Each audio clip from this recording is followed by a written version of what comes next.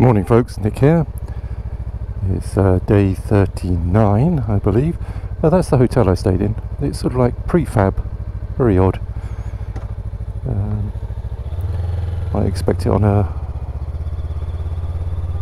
building site or something, you know, one of those permanent ones. Just leaving Metz, and it's a glorious day. It was forecast for rain. It rained a lot yesterday, but no rain yet anyway.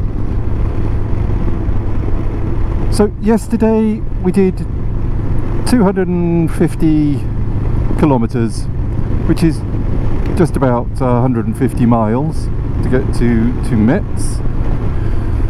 The hotel last night was okay. It was fine. Didn't seem to be the nicest of areas, but you know, it was fine. Nothing happened. I did put the cover on the bike just in case. Just made me feel more comfortable. And today we continue the journey towards Dunkirk. So as you've probably gathered, most of my journey has been a bit aimless. It's just picking a point and heading towards it and see what turns up along the way. And that was really the purpose of this trip, just to try and get it out of my system. I knew I wanted to do a big trip, didn't particularly know where, came up with a very roundabout rough route taking me through I think 21 countries, and just followed the sat-nav. The downside of that, of course, is it didn't really give me any time. I did have a few days off the bike, but it didn't really give me any time to do those ad hoc, oh, this looks a nice place, let's have a look around here for a couple of hours.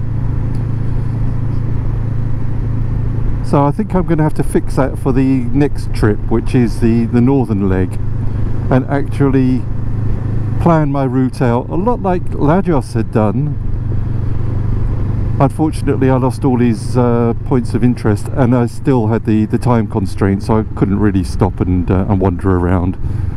Plus it's a bit tricky with all the bike gear because you get so hot. Anyway, so today, as I say, heading towards Dunkirk. It's about 460 kilometers. I'll see where it takes us, and probably finish riding around 6 this evening, or 5:30, 6 o'clock, and then make a decision as to whether I just stretch tomorrow and get the Eurotunnel and home, or whether I spend another night in France and then get a earlier Eurotunnel on Saturday. I'll make that decision later, depending on how today's journey goes. I must add, the route so far, which isn't very far, it's been lovely. This road, really nice surface, got some curvy bits in it, very pleasant indeed.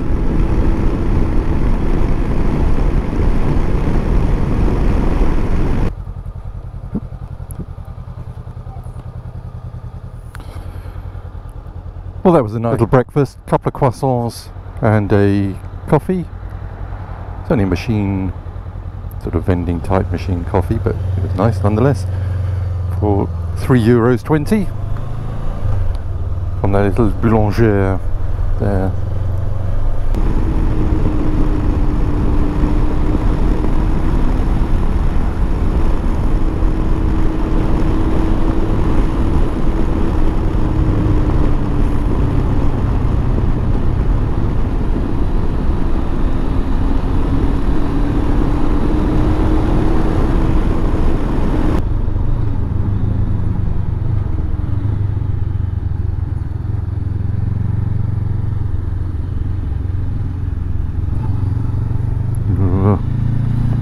he was going to go then.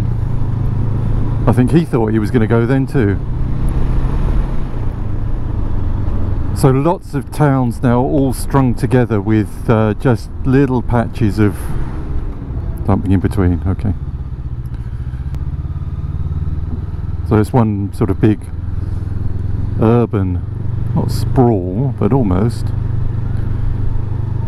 Again, pretty though, they do keep them nice. Little fountain in the middle there.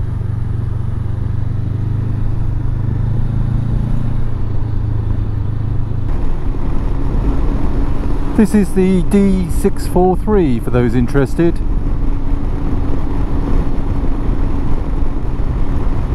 I'm not sure if you'd head up down this way, but if you did, it's quite a nice road.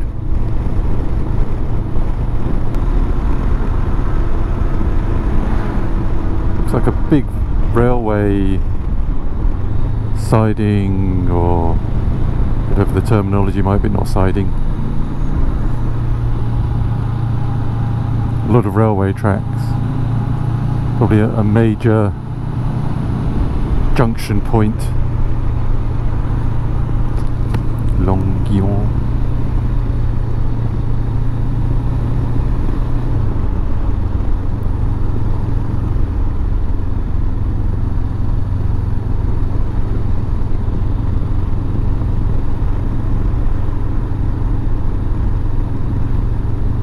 It's a very established town.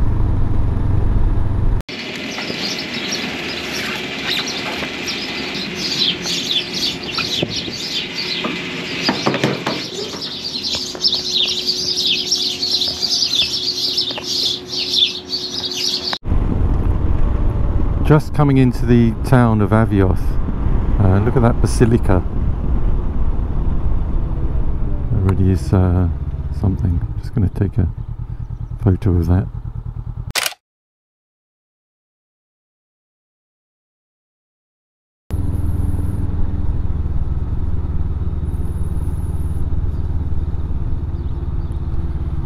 That is quite some impressive building. Wow, look at it. Just going to do a U-turn up here and go and take a better look.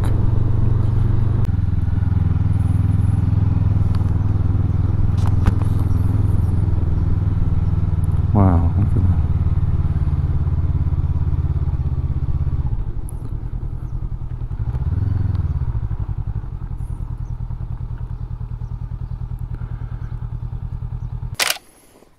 That is a very beautiful piece of architecture.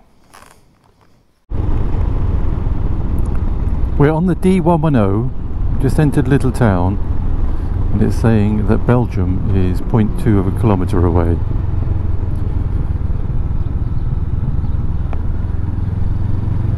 So we've just left Verony, and here we are. Belgique. Well, I can't imagine there's going to be any customs control here.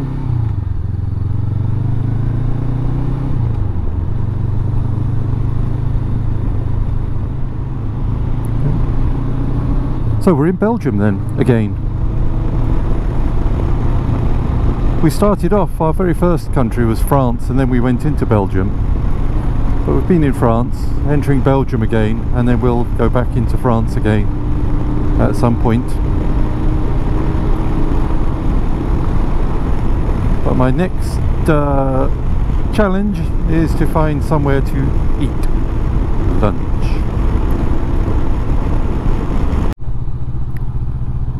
This pretty pond here.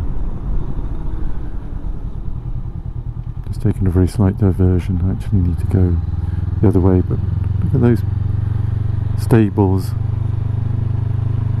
Just take a very slight detour. Looks lovely here. Maybe this is where I'll find somewhere to stop and eat.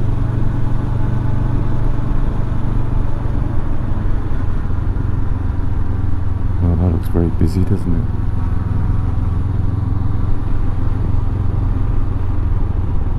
It's quite some impressive building as well. Just turn at the bottom.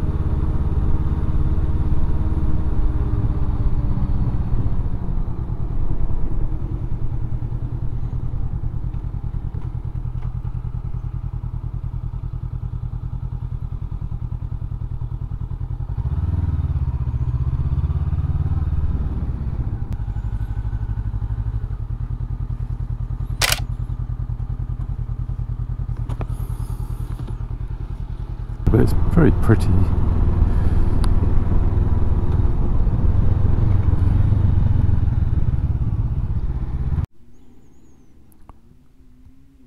So another closed road. Let's see whether we can find somewhere way round.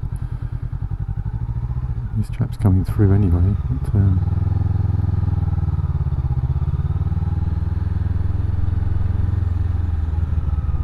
looks as if this little road on the left goes round.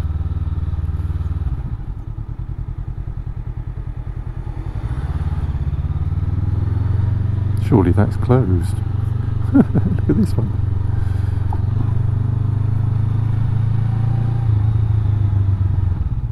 Why are they diverting traffic down here?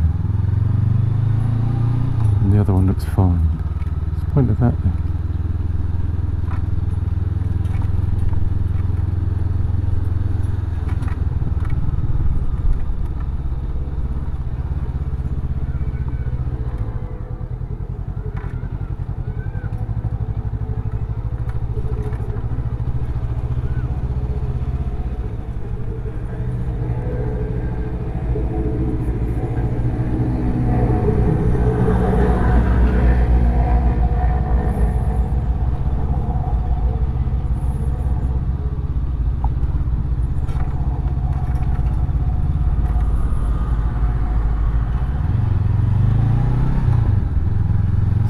Stopped for lunch at this little place.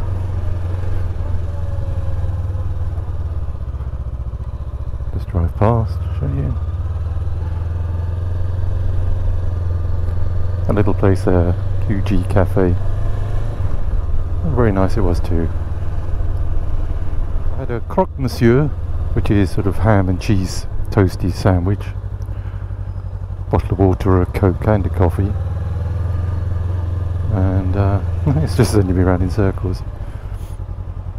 And that was 11 euros in Belgium, so I didn't think that was too bad.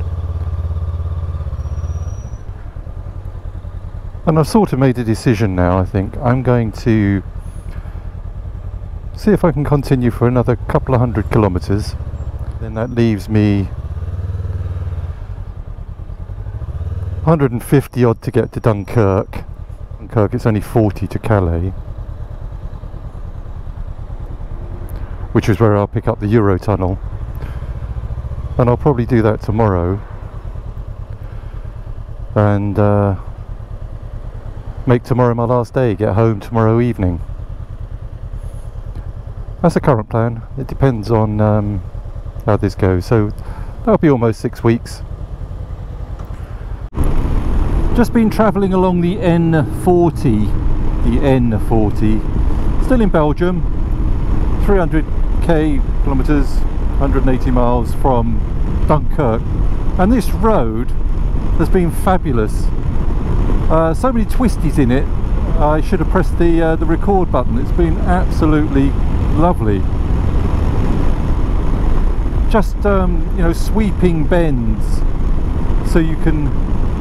They're left-handers, then right-handers. You can sort of get a bit of a rhythm going, but of course they've run out now.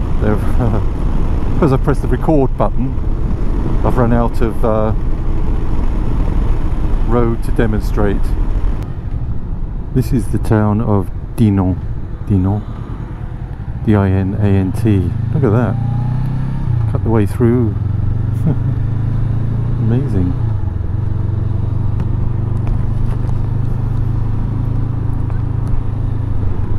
Right away. There's that one there anyway.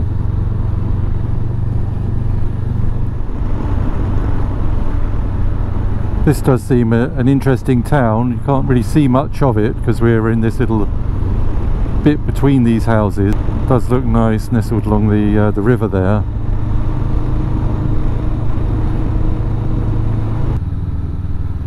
This would be an interesting town to visit. Fortress up the top.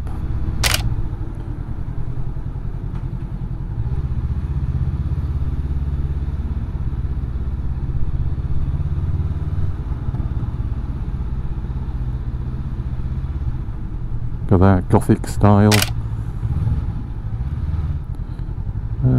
We want to sort of go over the river, so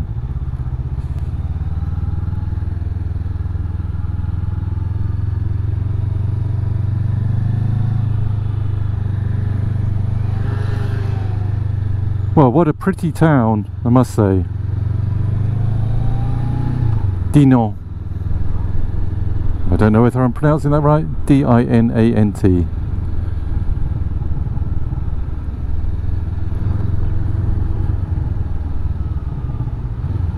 know, if you're looking for a city break or something, a bit unusual city break, then some of these places, you could do worse. But somewhere like this, I think this is on the cards for me, just for a weekend break. I I owe my wife an awful lot of weekend breaks, and a summer holiday for that matter. But that's a different story. But look at this view. You know, again, I keep on going on about, wow, look at this view, and then I get to the next place and go, wow, look at this view. But really, they are all fabulous in their own way. And just look at the reflections, I doubt if you'll be able to see them, of the trees and the properties in the water, all the forests up behind. So just stopped for a few minutes at a petrol station, not exactly sure where, but a cold coffee and a can of chocolat. Got about 80 kilometers to go to leave 150 for tomorrow to Dunkirk. So I'll give you an update as we progress, but not sure where I'm staying yet. But this is it said it was a cafe, and so I thought there'd be some seats, but there's not really. Never mind. Anyway, see you in a minute. Another major historical site by the look of things. Exactly where I am, on the N275. Looks like a destroyed abbey. I was saying earlier, I don't know whether I left it in, about Tintern Abbey. It's a bit like that. Tintern near Bristol. It's just a shell now, but it's the walls are still there. It's a shame I don't know what that town is. I've booked a hotel in a place called Halle, H-A-L-L-E, which was on the route that I was on.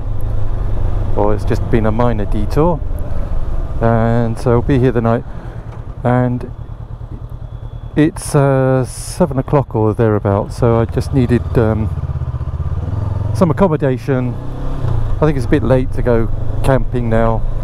May as well have a bit of comfort on my last day or last night.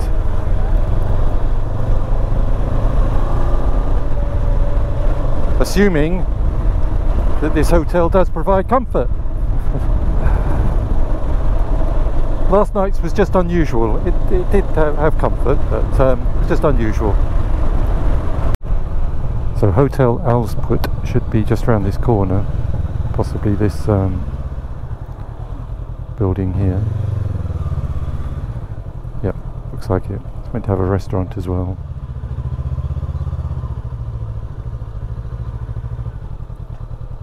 It says it has parking, Wi-Fi and all the rest, so.